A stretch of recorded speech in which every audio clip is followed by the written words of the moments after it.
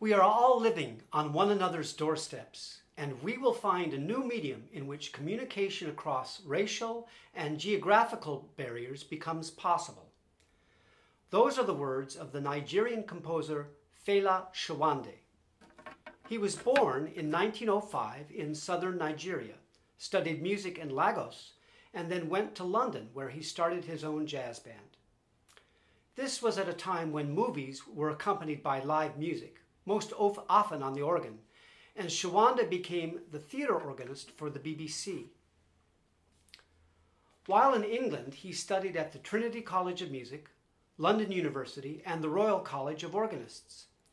He served as the music advisor in the Colonial Film Unit in England during World War II, and then became organist and choir master at the West London Mission.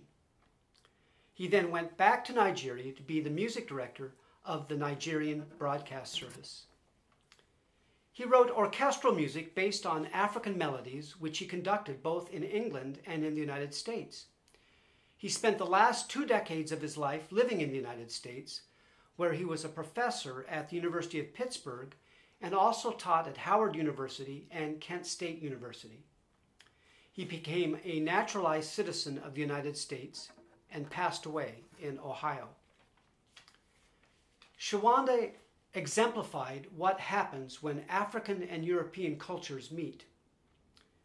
He said that African musicians who have had academic training are now reaching back into their own traditional music for melodies or melodic and rhythmic patterns and are seeking to combine these with Western forms and Western techniques. A good example of that is Obangiji.